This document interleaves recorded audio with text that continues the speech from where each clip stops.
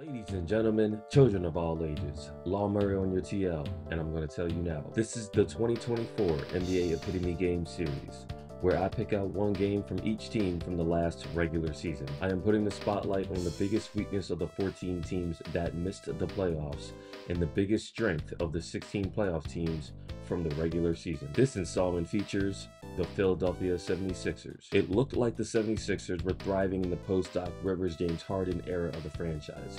When reigning MVP Joel Embiid dropped 70 points on the Spurs in late January, new head coach Nick Nurse had the 76ers at 29-13 and third in the East, where they had been for about a month and a half. Tyrese Maxey was a first-time All-Star as well, but Embiid suffered an injury to his left knee that cost him 2 months and sent Philadelphia spiraling into the play-in tournament. They survived to earn the 7th seed, and Embiid returned to the lineup, but fell to the Knicks in 6 games in the East quarterfinals. The epitome game for the 76ers came at New York in March, the first of a mini-series. Both Embiid and Maxey missed this game, and the offense was in a terrible place.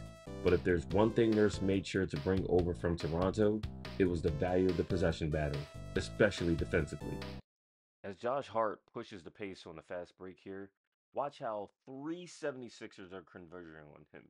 So Nicholas Batum is there, Tobias Harris takes away an outlet, and Buddy Hield gets the steal.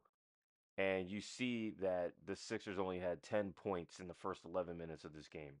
Forcing turnovers, especially live ball turnovers, allows you to score when you're not scoring. And that's what happens here as Cam Payne hits a three. The 76ers did not do a great job defensive rebounding in this game, but they were able to make up for it because of their ability to create turnovers. Precious Achiuwa going to beat 2 Sixers to the ball, but he throws it in a path that Kelly Oubre is able to intercept in front of Bojan Bogdanovic. And once again, Kelly Oubre this time able to finish the fast break on his own. That was 3 steals for Kelly Oubre in this game. Now, the 76ers didn't get a steal in the third quarter of this game, but they still were able to force 4 Knicks turnovers. And you see on this possession, Isaiah Hartenstein, he's looking for the Jalen Brunson cut. It's not there. He gets it back to Dante DiVincenzo, but Cameron Payne does a great job of drawing a Dante DiVincenzo charge.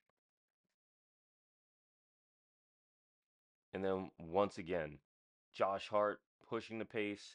The 76ers load up on him, attack the ball. Tobias Harris eventually gets the steal. And even in a fourth quarter where the Sixers only scored 16 points, they never lost the fourth quarter lead. I can't stress this enough. It was a brutal game.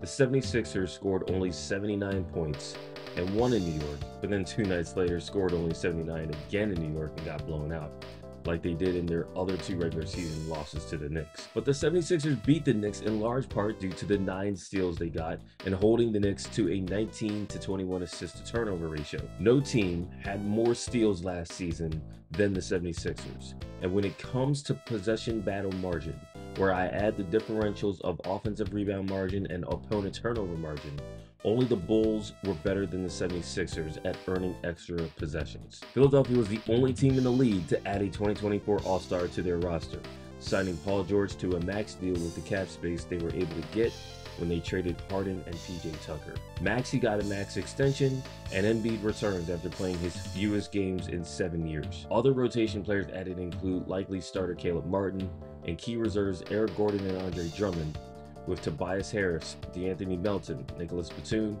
and Buddy Hield all departing. The 76ers have only been to 1 Eastern Conference Finals since 1985, but they have the talent to make a run. Stay tuned for the next installment of the 2024 NBA Epitome Game Series featuring the LA Clippers.